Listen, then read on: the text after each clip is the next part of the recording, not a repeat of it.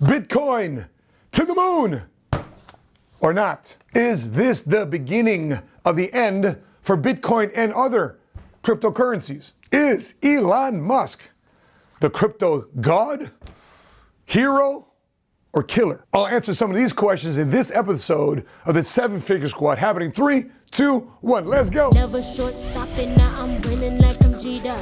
Steady through the rigor, yeah, I'm getting bigger. Was fighting in them trenches, now I'm making 7 figures like. What's crackin' everybody? Money Smart Guy Matt Sapaula here, hailing to you from Oak Brook Terrace, Illinois, a direct west suburb of downtown Chicago. And wow, what a news cycle it has been for Bitcoin the last 48 hours. If you're not too familiar with what's going on, I don't blame you. The news about Bitcoin is as volatile as Bitcoin itself. So either way, coming around here, let me show you some things. And I've kind of assembled some things here, some websites that will discuss some of the craziness of this news cycle of Bitcoin the last 48 hours.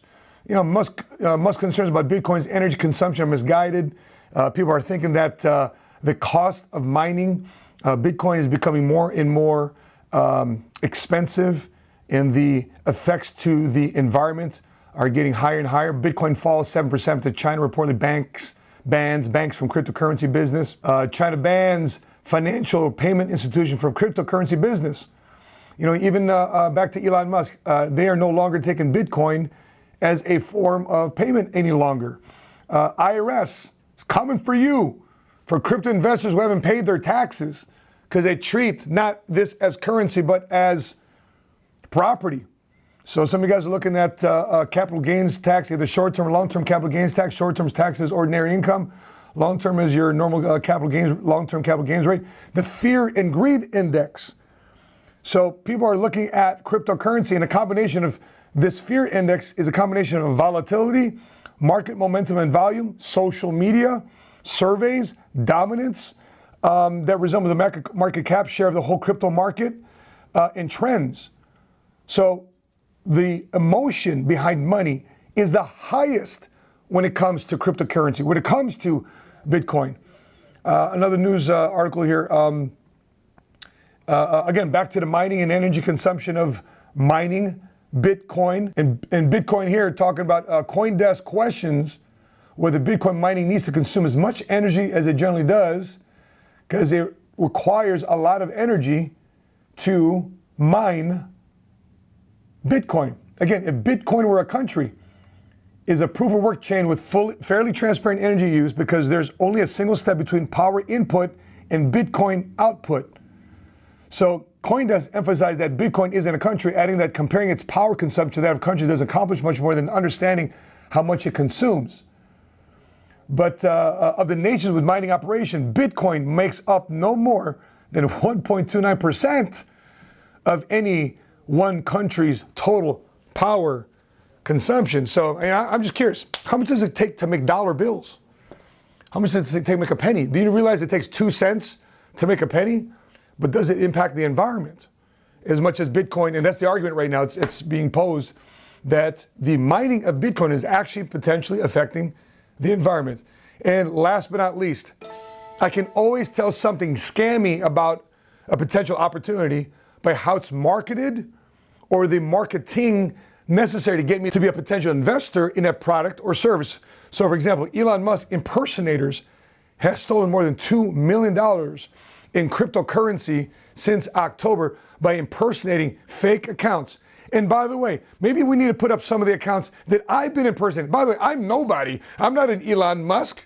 I don't have hundreds and hundreds of thousands and thousands and millions of followers on YouTube or Instagram or Facebook. I'm nobody. And even guys like me and my colleagues that are in the same industry as me that have also their building profiles and they're building their Instagram handles and profiles, they're getting, what do you call that, fake accounts? And by the way, if any of you come to my YouTube channel, there's a fake 7-Figure Squad that goes under all the posts, posing as me, posing as my staff. But by the way, please help me out, because as soon as we cross 100,000 subs, we get to authenticate and get a check mark next to our YouTube page name on YouTube. So please help us. If you haven't done so already, subscribe to our YouTube page so we can see the impersonators of the 7-Figure Squad versus the real account, which is ours because we'll have an authenticated check mark once you cross 100,000 subscribers on YouTube. But even on Instagram, I got people taking my handle, Money Smart Guy, or moneysmart.guy, or underscore Money Smart Guy underscore, as fake profiles trying to scam people to buy cryptocurrency. And just want to let you know, I'll never ask you for money in your DMs. If you want to do business with me, boom, Zoom. If you want to do business with me, boom, face to face. Want to do business with me? Boom, phone calls. You've seen them on my Instagram stories. So back to this whole cryptocurrency thing, up and down, up and down. Here's my thing with cryptocurrency. And I don't want to sound like an old guy. I think when not Elon Musk, when Charlie Munger and Warren Buffett were asked about cryptocurrency, they sound like a bunch of old guys that's made it already. The hunger as a lion in the investment space is no longer there, possibly. That they're no longer as competitive, possibly. That they don't want to even mess with Bitcoin. They don't want to mess with cryptocurrency. I'll tell you this. I believe that there's a space for it. I believe that there is a future for it. But I've seen 22 years of me being in business, me being in the insurance industry. I've seen this in 01, I've seen this 08, 09, I've seen this now with Bitcoin. There's always going to be something, some shiny object in that generation that's going to cause people to go nuts, to go crazy with their money, with their finances, with their investments. They put their life savings, they put their career, they put their jobs on the line without looking into the matter, without researching it through and through, in and out. They don't research, they just say, oh, I'm just missing out. And that's as much research as they do. I'm missing out. The FOMO kicking in, the fear of missing out is kicking in. But I do think there's going to be a space for cryptocurrency. I do think there's going to be an opportunity for, matter of fact, I like it. I like the blockchain. I like the fact that you can go on your app and transact things of value. I do that right now. How many apps do you have on your phone to send money? Cash App, Apple Pay, PayPal, multiple things, right? Venmo, Zelle, so many different ways. I'm a sponsored guy for Zoom, XOOM, to help send money overseas internationally, which is a segment that we did for the Filipino channel. They wanted to sponsor one of my segments to talk about the importance of having technology to send money over to loved ones overseas using a technology called Zoom. When we're looking at cryptocurrency, and I see the adoption of it, I see it fighting through, I see it wanting to get birth, I see it wanting to be adopted, and I see a lot of very, very, very wealthy people putting their money into it, and people saying, wow, they're putting billions of dollars into it. Listen, guys, Tesla, $1 trillion company.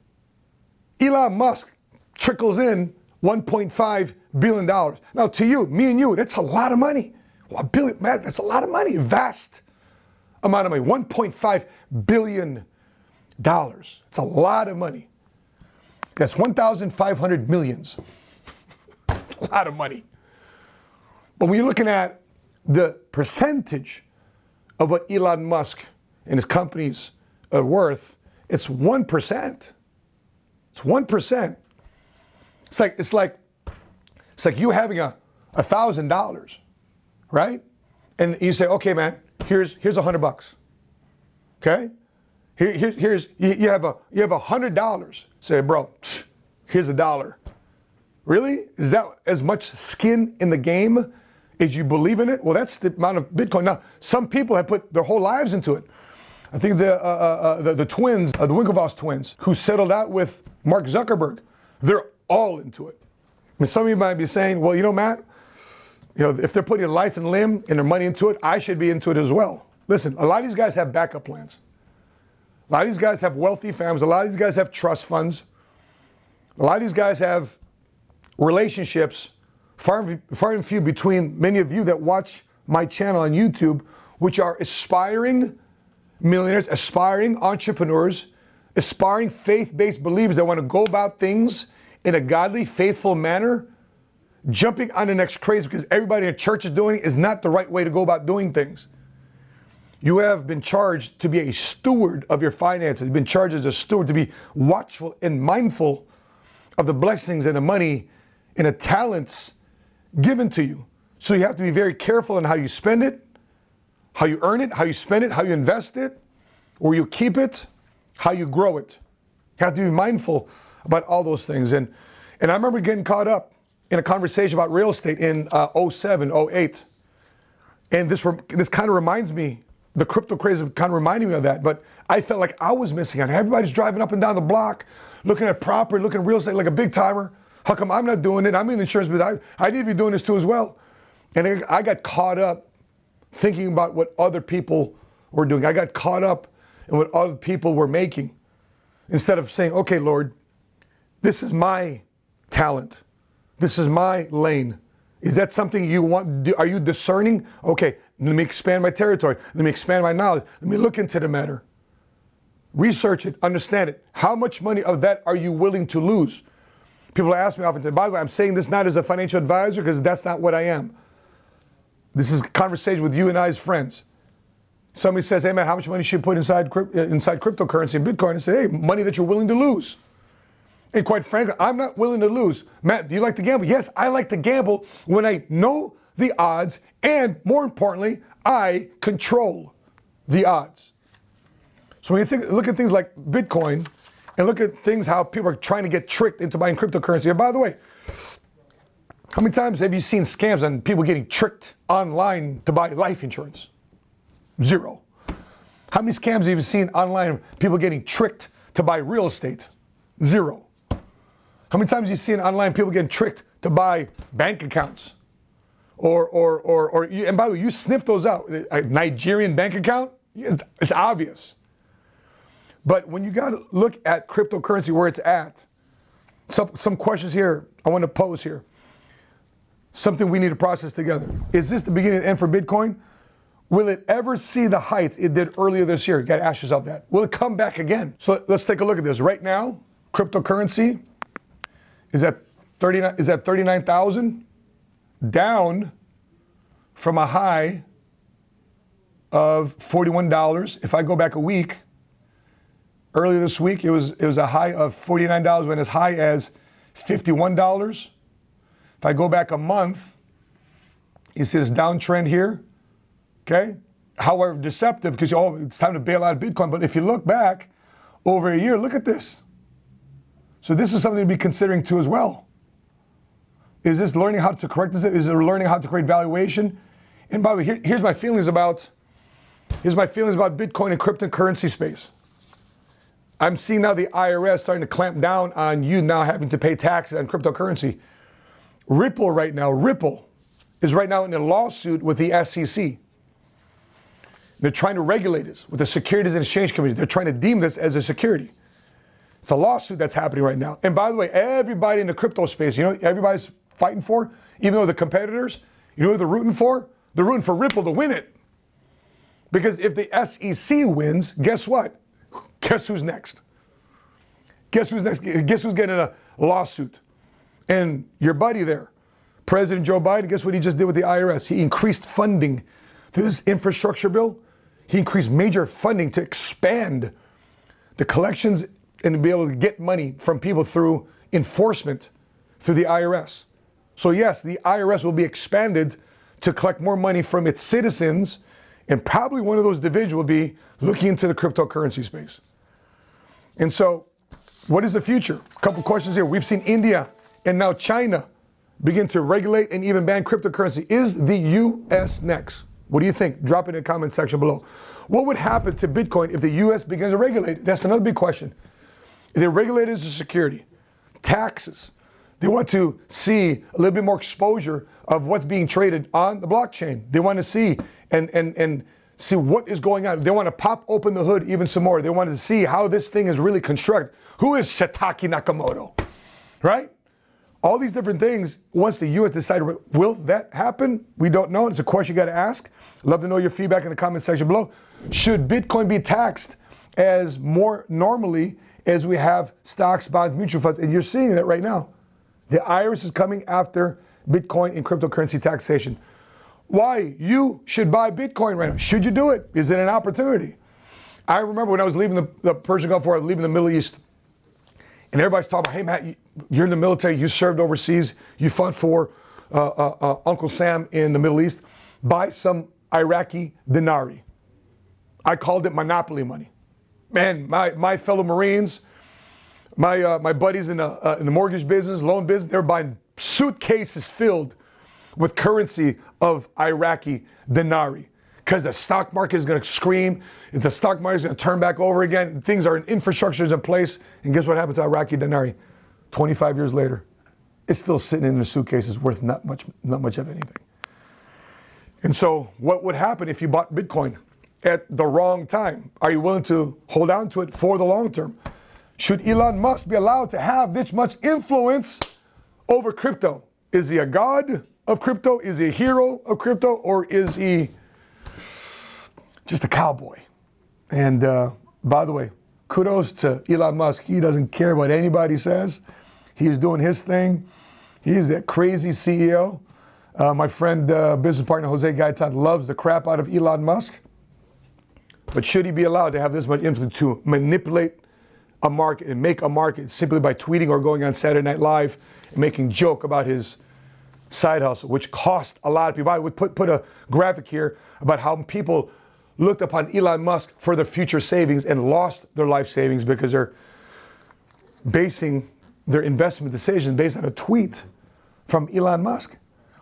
Is China wrong for stopping banks from offering Bitcoin products? See, there's a lot of questions here to pose. And one last thing I want to share with you guys before I let you go.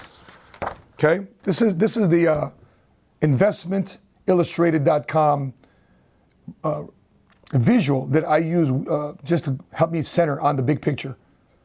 Now, I got involved in finances here in 1999, but I'm looking back at when I was born in the 70s. There's an oil crisis. There's an oil crisis. Are you and I seeing an oil crisis right now with the high amounts of gas? The first index fund was created here in the 70s. First index fund launched. Inflation is at all-time high. Everybody's talking about a 4% inflation rate.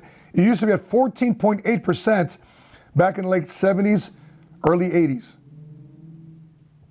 And then here, when I got involved in finance, when I got involved in my own career, my first start of my career, my first 10 years of my career as an insurance agent, helping people with their personal finances was during the lost decade from 2000 to 2010, which really affects a lot of millennials because you were birthed and were teenagers and young adults during an era where they considered the lost decade because money didn't grow, as you see in this chart, during the 2000s. Now, the generation after that, the Gen Zs, you have a screaming stock market after 2010, after 2011.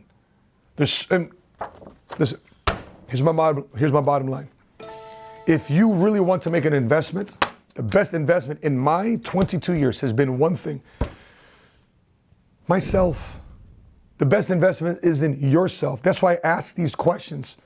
That's why you need to learn how to ask questions. So therefore, by asking questions, you're actually investing in you to grow your thoughts, to grow your knowledge, and start surrounding yourself with people that know a little bit more about these subject matters than you. Of course I'm having conversations with people in crypto. Of course I'm having a conversation with people in real estate and insurance.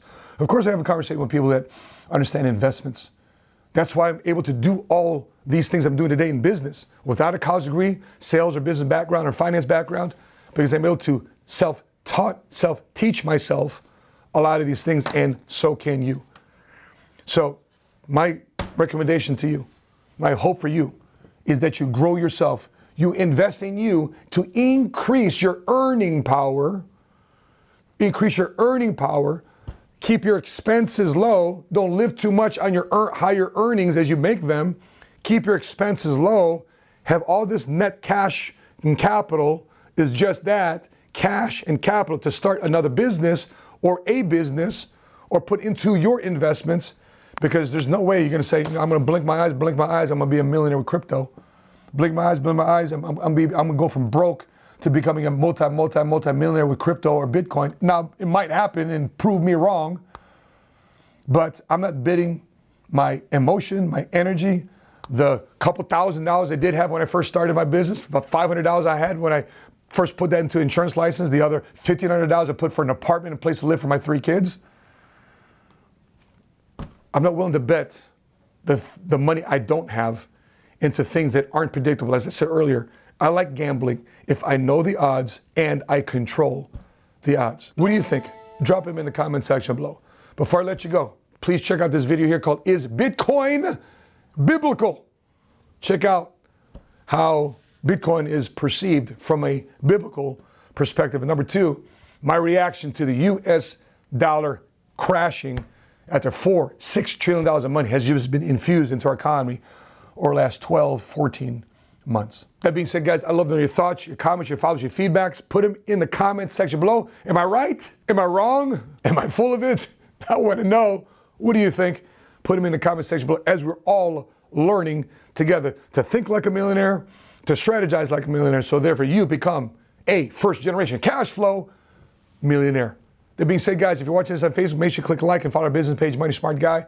If you're watching this on YouTube, make sure you click subscribe and hit notifications to be alerted the next time we upload our next episode. Being said, guys, I'm your Money Smart Guy. And until we meet again, continue to live smart, continue to love smart, and be money smart today.